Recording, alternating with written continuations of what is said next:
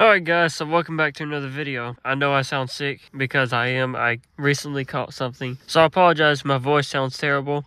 But today, I have some very exciting news for you Wheelhorse fans. I just ordered parts for the Wheelhorse engine. Yes! So, after months of struggling, I've finally gotten to a place where I can order parts for this thing again. And I am so very excited to put this on the Wheelhorse. It is the new internals for the engine. I ordered a new piston with new piston rings and all that good stuff. It's gonna be 10 over, so we gotta bore the engine block 10 over what it is now. And then I ordered another connecting rod. It's gonna be standard size. And then I ordered a used crankshaft. So I know that there's a risk of that used crankshaft not being within the wear specs. I don't want to take my chances with the original one because you guys know what happened. A new one for that mower, or a new one for that engine is like $100, maybe $200. I didn't want to spend that much just on a crankshaft, especially if this mower is not going to be used every day, or especially if it's not going to be the one we rely on all the time.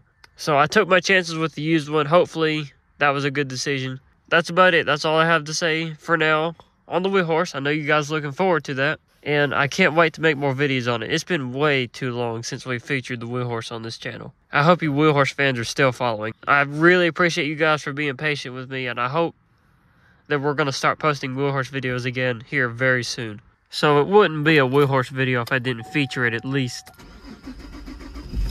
1 second into this video. So I'm going to go show you guys the Wheelhorse. I'm not going to walk over there because I'm still sick and don't want to make it worse. Yep, there it is. There's the Wheelhorse. It's just sitting there waiting to be assembled, or the engine that is. That is going to do it for this video. I hope you guys enjoyed the update, and I really hope you're looking forward to the engine assembly.